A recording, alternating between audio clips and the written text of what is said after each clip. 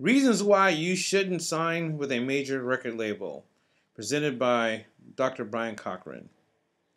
This is brought to you by imusicboss.com. That's imusicboss.com. Who is Brian Cochran? I'm glad you asked. If you don't know, my name is Brian Cochran, and I am your host and presenter for today. I am the CEO of iMusicBoss. I've been in the entertainment business since 1975, 74 unofficially, 75 officially. I have managed groups. I've promoted events. I've done concerts, plays, you name it. I've owned music stores. I've worked almost every aspect of the music business, from working in distribution, working in sales, and marketing and promotion. By having my own company as a marketing company and business development company, I work with probably a couple hundred different independent recording artists, and then I worked with some major labels back in the 60s and 70s. I also did some mix shows as a DJ for KJLH out here in California, KJLH FM 102.3, and 99.1 used my mixtapes to get started, and I did Cute 102 back in the day. So I've been in the music business a long time, doing various aspects of the business. Today our webinar aim is why you should stay independent and how to stay independent. We may or may not get to that today, and then we won't get into this today for sure. There'll be another video after this one, how iMusicBoss can help you. But today we're really going to focus in on why you should stay an independent. Why join a major label? And I'm glad we asked that, because most folks, that's all you know, and that's what you tend to think about is, I want to get a record deal so that way I can become global. I want to sign with one of these major labels, and let's talk about why. There are three basic reasons why indie artists desire to sign with a major label. Let's take a look at that right now. The first reason is because of their expertise. Most labels, or actually all labels, have the expertise of being in the music business for years and years and years, and being in a situation where they're helping others to be successful, to help them to, because they have a whole team of people, because of the finances and resources to do so, they're able to do things that an independent artist is not able to do. So in the process of that, they want to sign with a major label, so that way they have the expertise that they bring to the table. Number two, because major record labels have the finances. Most independents are broke, and because they're broke, they need the finances or someone to help them with the finances in order to get themselves in position to go to the next level in their business. Next, they have the sales and distribution. Most independent artists have no clue what that means and what that is, and so what major labels do is they help get your music into the marketplace, from, if it's iTunes, or back in the day, it used to be record stores, now it's digital. And so they have the global distribution and a sales team and sales model to help a independent or an artist to be able to sell their music. Artists want a major record deal because of the money, because of leadership, because they trust them, which we're going to get into in a minute as well, and because of their expertise. Even though artists sign with major record label deals, you'll find that most 98%, between 95 and 98% recording artists fail, even on a major label, specifically on a major label. Let's take a look why. Major labels are similar to what is called sharecropping, and we're going to get into that for a minute. And this is basics of what we're going to talk about today is sharecropping, and understanding what that even means, and how you as an artist need to learn the business. I'll say that up front so that we understand the importance of not being ignorant like sharecroppers were. What is sharecropping? Sharecropping is a system of farming, was a system of farming that was developed in the South after the Civil War, when landowners, many of whom had formerly held slaves, lacked the cash to pay wages for farm laborers, and many of whom were former slaves themselves. What they would do is they would work out deals with them, and what they would do is, this is how they did the system back then. There would be a landowner, and then there would be a worker, one for the worker, and then one for whoever provided the seed, fertilizer, and farm equipment. So what would happen is the problem was that the landowner owned the land, they possessed the tools, they owned the seed, they also owned the general store as well as all the supplies. So what would happen would be that a landowner would go, "Wow, what they learned from some others that what we can do is because slaves usually then did not know how to read or write. What they would do is they would take advantage of them because they didn't know how to read or write, and so they would say, "Hey, you do trust me. I have the land, I have the expertise, and I have the money to help you," even though they really didn't have the money. That's why they were doing it in the first place. But in this instance, they just pretend they had the money because they did have the store, they did have everything, and they'd have to go to the farmer would have to go to the landowner and say, "Hey, I need your expertise, I need your equipment, I have the labor, I'll do the labor part, but um, let's partner together, let's work together to make it happen." So what they would do is they would play on their ignorance, and what ended up happening is that the worker provided the labor. Let me back up before I go there. So what would happen is just like in the music business, you are the artist and you provide the labor, meaning song, or you're the musician that played the instruments, or whatever the case may be, or a combination of both. And so what would happen is they would play on your ignorance of their expertise. They have the finances, they have the sales and distribution, and you would not have anything except for your talent. And because you trust them, they would sign you to a contract that they control you. And then we're going to get into more details about that. But the unfortunate part about the sharecropping industry back then was that most of the workers, the laborers, never came up because they were ignorant. The only one that really succeeded back then is the landowner because he's the one that knew how to read and write. And so when you go to the store, let's go down. Let's go down there. Let's take a look at that. They would play in your ignorance, right? Because again, as an artist, you don't know anything, and so they know you don't know anything, so they get you to sign a contract that you will not be able to understand, and say, "Oh, we'll get you an attorney. We'll get into that in a second more." But they take advantage of every chance they get. Sharecroppers, you as a sharecropper, you trust the landowner. So if you look here on the left side of the screen, you'll see that there's an X. So back then, the owner would say, "Sign an X." Well, if everybody's signing an X that's sharing, there's working on different parts of the land, you wouldn't know if you came back. He would say, "Look, these are your X's of the seed that you got from us, the water that you got from us, the farm equipment that you use from us. By the way, we put you up in one of our places, so we're going to charge you rent." And so all these X's, even though there were different people signing X's, but because you didn't know how to read or understand what you were reading, guess what? They took advantage of you. Major record labels are piracy. It's an act of piracy. You're stealing an artist's work without intentions of paying you anything. Did you know that major labels or corporations, and as a corporation, and most of them are publicly traded companies, that their obligation is to the shareholders and not you as an artist? And so because they are in control and their job is to make money, do you think they're going to be for you or against you? Do you think it's their job to make it fair, or is it their job to make their shareholders as well as themselves as employees of the corporation money? In most cases, and 99.999% of the time, it is the job, and they will do it every time. I've not seen too many that, until the person learns the business, in 99.9% of the cases, they'll take advantage of you because you don't know how to read a contract, you don't understand the business, you just want to play your music, and you just want to sing.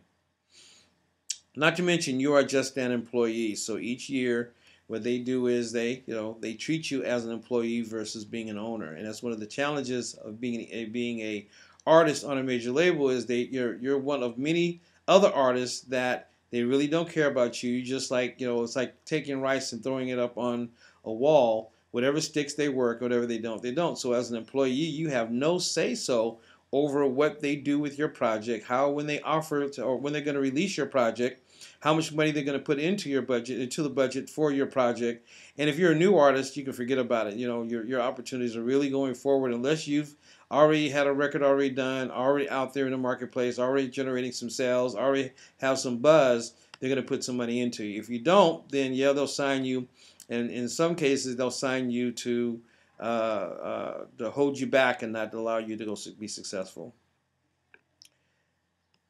Majors control every aspect of your project. Every aspect. They control everything. You have no control, as I stated earlier. The label controls what songs go on the CD. They control what songs are going to be released as a single. They control how much they're going to plan to spend on your project.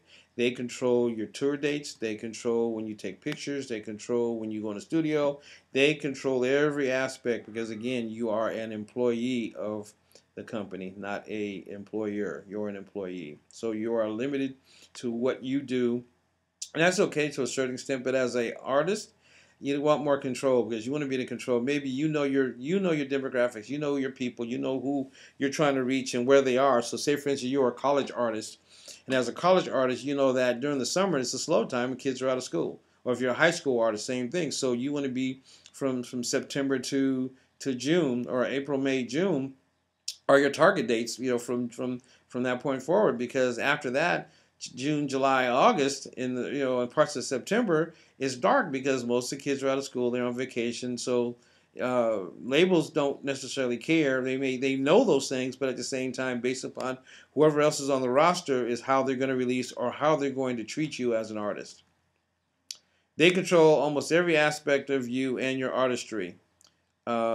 Music has themes, and it's so funny because I work with a lot of gospel artists as well, and it's funny because I've had gospel artists telling me that, well, the Lord gave me this song and I want to play it on the radio. And I go, well, the challenge of, and at first when I first got into it, I was kind of nice about it. And then after a while I go, you know what? I can't be nice because there's a business side even to ministry. There's a business side to even gospel or being a Christian. There's a business side.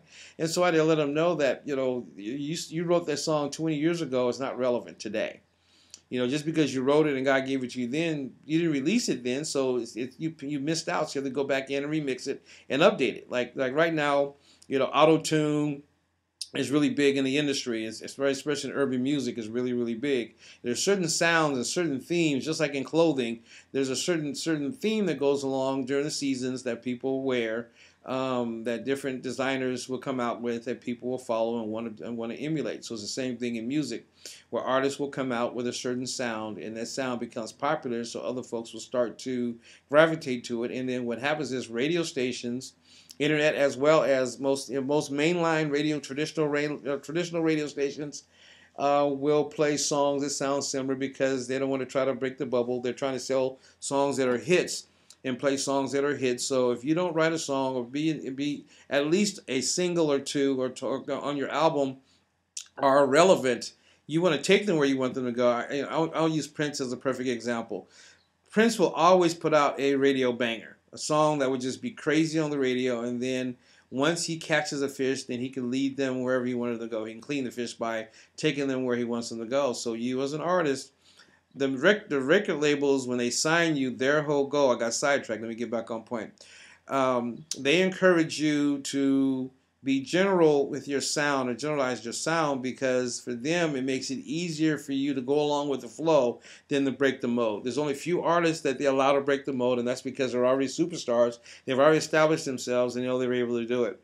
But if you're a new artist, forget about it. They want you to sound like everybody else so you don't lose by comparison, that you gain a following, because success begets success, and once they do, they will. You may have an opportunity later on to change your style or go where you want to go. But just know that when you sign a label and you don't come with already 2 billion hits on YouTube or whatever, and you already got sales on iTunes or whatever, that if you come in as a new artist fresh and you haven't created anything, they may sign you, but they're going to make you work with their producers. They're going to create a certain sound that they want, that they know it's more marketable, and it may not be a part of your artistry. It's about them making money, because that's what it's all about for them.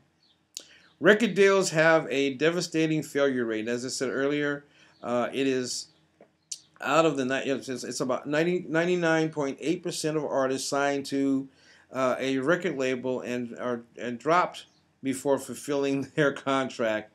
A certain percentage are intentional failures, and so out of that 99.8%, even that 1.1, that almost 1% that are not dropped, they still end up failing because a bunch of different reasons, which we'll get into in a second. But just realize that um, people, when the record labels sign you, their job is to fulfill the contract, and whatever the contract says, they always leave themselves an out.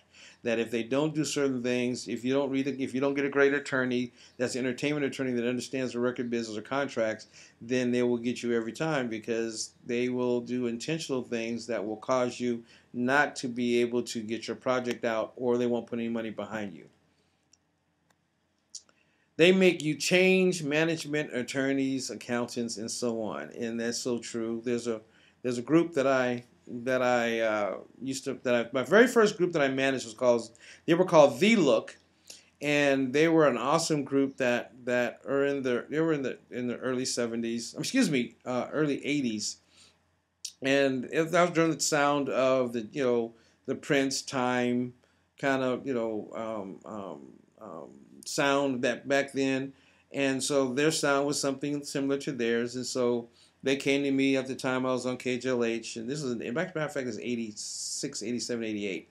So anyway, and so at that time I was really, working a lot of big clubs in Southern California and DJing in Orange County and all kind of stuff in LA and so forth, and they stumbled upon me. We stumbled on each other, and I had a music store at the time, and so they came into the store to see about me selling the project that and originally the song, the tracking was off on the song, and so this is back when 12 inches were out, and so in the process of doing that, I told them, look, go back and remaster the song because the tracking is off. So as a DJ, I would never play it. I wouldn't recommend it to anybody. So they went back in the studio.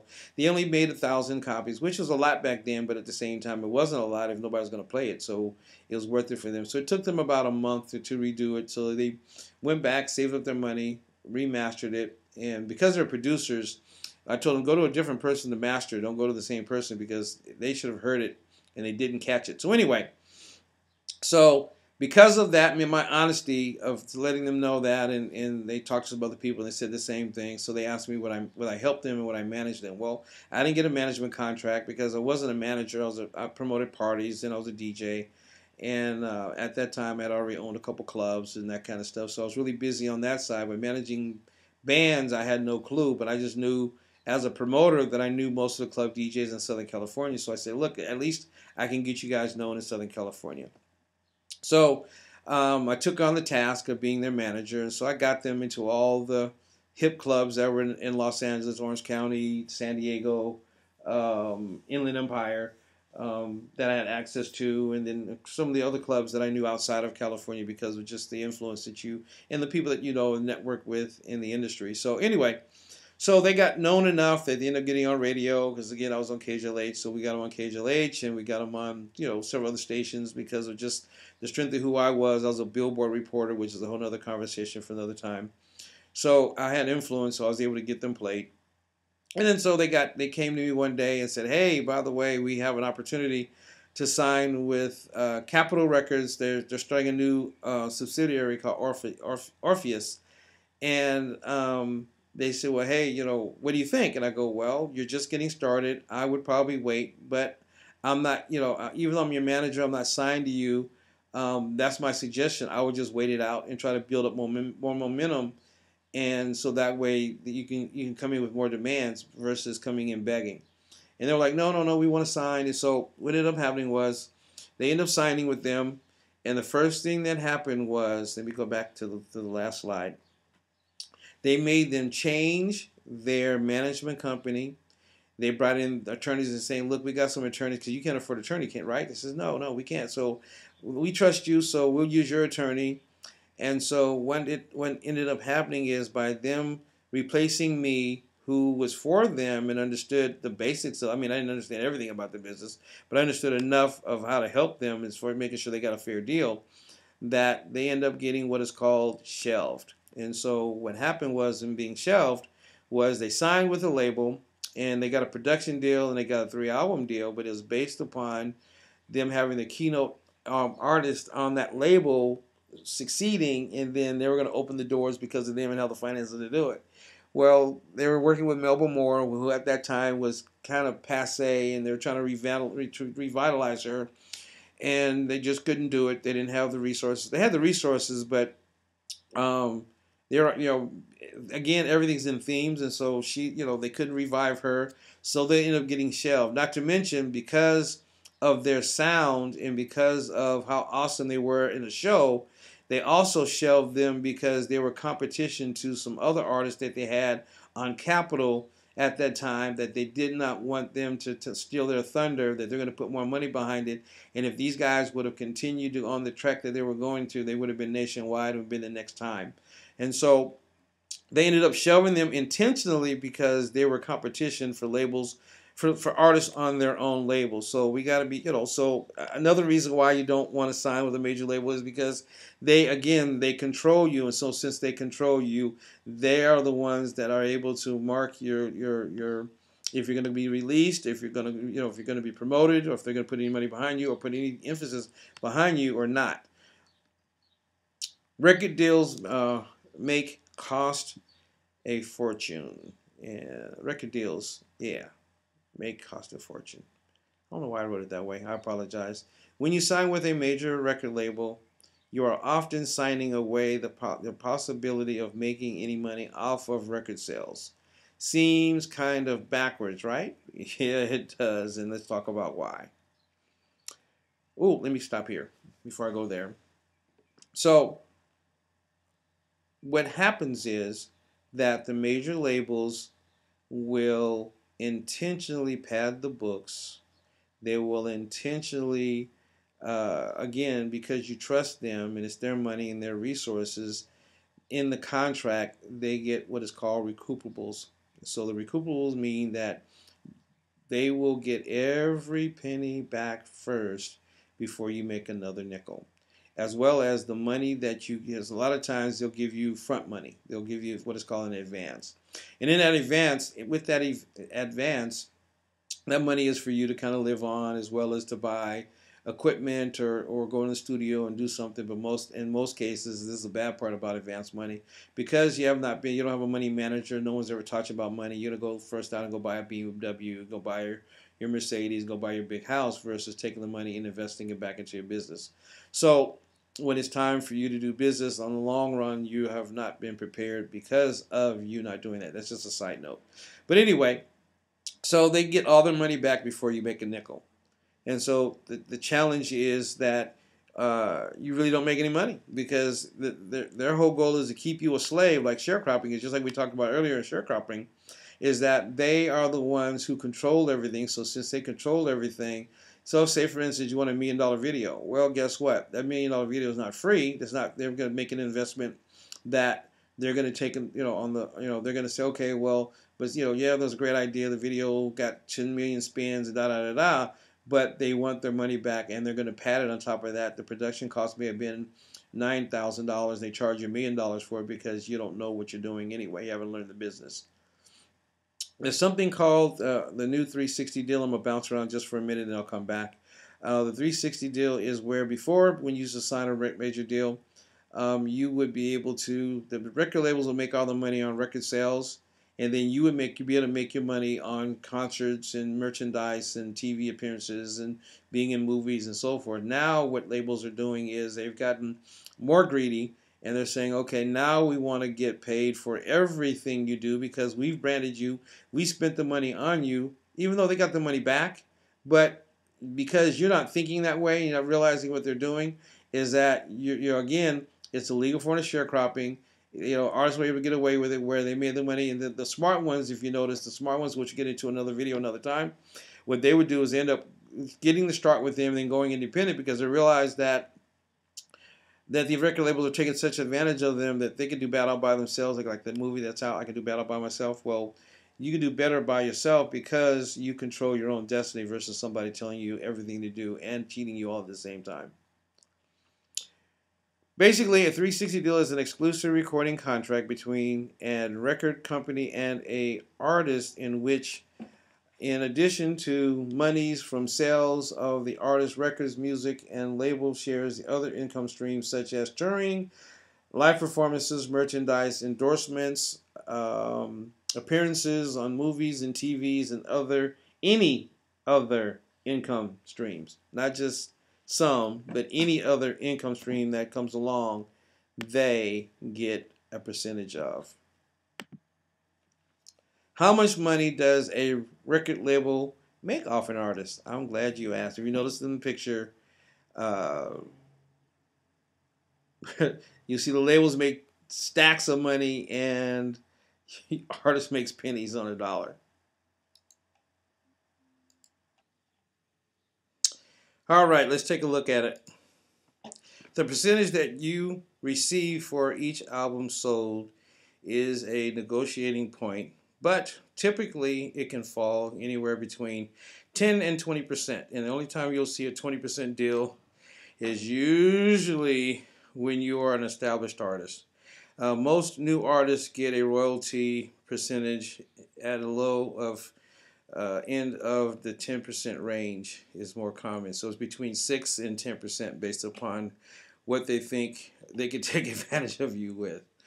So the royalty deal seems simple enough. If a CD sells for $15 and the royalty percentage is 10%, then the band or artist should make only $1.50 for the sale of each CD or album. If your first album sells 1,000,000 copies, your band should get $1.5 million. That's not bad, is it? Let's take another. Let's talk about recoupables again. I want to get into more detail this time. Recoupable expenses, and what happens is based upon what you're talking about, what we talked about earlier. Let's take a little bit deeper look about recoupable expenses. Recoupable expenses usually include recording costs, promotional and marketing costs, tour costs, music video production costs, as well as other expenses. So if they fronted you money for a house or car, also your bonuses in most cases are recoupable. If you need them to provide a card to your different promotional events or events as a whole, they subtract that. Everything and anything that is made or generated expense-wise on that project gets taken out first before you receive a nickel. Record labels charge artists a 20% breakage fee. Record labels still charge this fee for breakage, even though we're now in the digital breakage, but now it's called digital breakage. And what happened is that back in the day, when CDs, and sometimes CDs and albums, I was just in the mall, outdoor mall just recently, and a couple different places, and there's record stores that are still selling vinyl, and artists are still releasing vinyl as well as CDs. So if you go into Target or if you go certain places or Walmart, they still have CDs and DVDs in their stores. And so what will happen is that they hold back automatically 20% for something. So say for instance a CD breaks or an album breaks or something else that you guys are using as to sell, that 20% will cover that cost. So even, and the bad part about it is, even if you do not, no returns, no breakage happens. Oh, returns is something entirely different. They do not refund whatever the difference is, the 20% they held back. That's one thing. Two, there's something called returns, which I didn't put in here, but I'm going to talk about it while we're right here. They also, what will happen is before you receive your money from record sales, what they'll do is they'll wait 30, 60, 90 days to 120 days. They'll hold back paying you to see what returns will come back on physical products. Or even in digital products, sometimes you'll download a song or download a ringtone or something like that, and even though it's still, believe it or not, they're still doing ringtones. That they still wait for, because there's still returns with digital. Sometimes they don't like the song, they don't like the version, whatever the case may be, there's a return. So again, before you receive some money, they also hold back paying you until all these fees, including returns, are taken care of. Major labels are not your friends. They are to make money again for their shareholders. How can I stay independent and get the resources that we need in order to stay major or in order to go forward? What if you can stay independent and have all the resources needed to build your business or label? Are you interested? If you are, you have music, you have fans, take the next step and get your music to the industry through iMusicBoss. And if you want more details, go to imusicboss.com and we'll gladly go over it. In closing today, it's better for you to stay independent because they do not like you. They're going to take advantage of you. And we're going to go into our next video real soon on all the different artists that have filed bankruptcy because one, they didn't learn the business, and two, they didn't take the business seriously, and three, because of the major record labels, and mostly because the major record labels are there not to help you but to make money off of you. This is Brian Cochran with iMusicBoss. For more details and more videos coming up soon, go to imusicboss.com.